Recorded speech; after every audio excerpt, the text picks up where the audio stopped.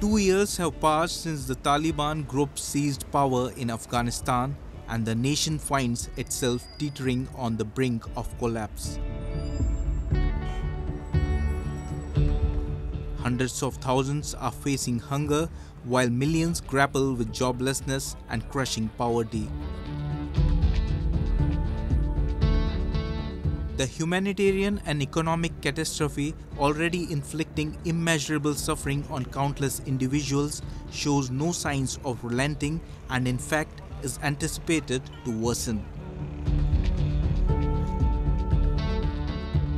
In a recent development, the United Nations World Food Programme announced that it would be forced to cut food aid to an additional 2 million people in Afghanistan. This grim decision is a direct consequence of inadequate funding.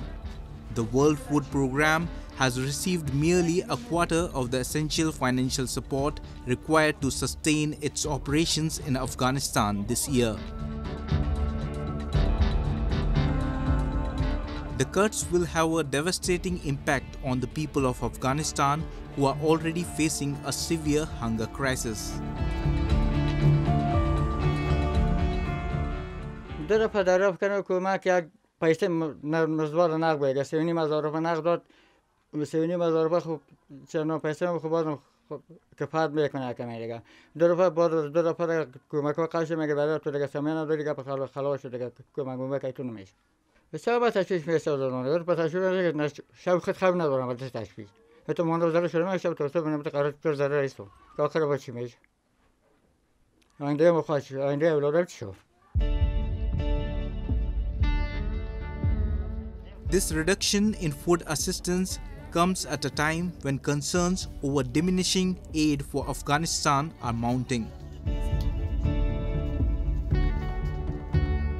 The World Food Programme estimates that 15 million people in Afghanistan are facing acute food insecurity, and the cuts could push millions more into hunger.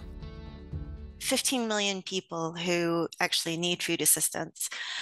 But we've had to cut from March, 13 million people was kind of our winter planning period. And then in May, we had to reduce 8 million people from assistance.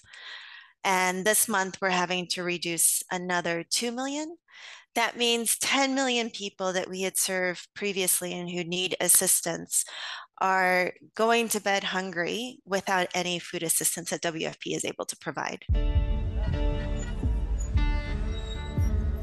Afghanistan, emerging from decades of conflict, now operates under the internationally isolated rule of the Taliban, who assumed control following the withdrawal of US-backed forces in 2021. An astonishing 3/4 of the population now depends on humanitarian aid for survival.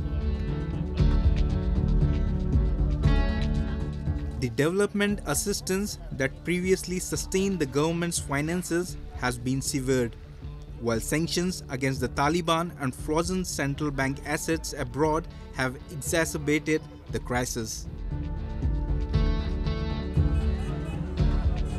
Additionally, restrictions on women imposed by the Taliban, preventing many from working, continue to hinder the country's path towards formal recognition and recovery.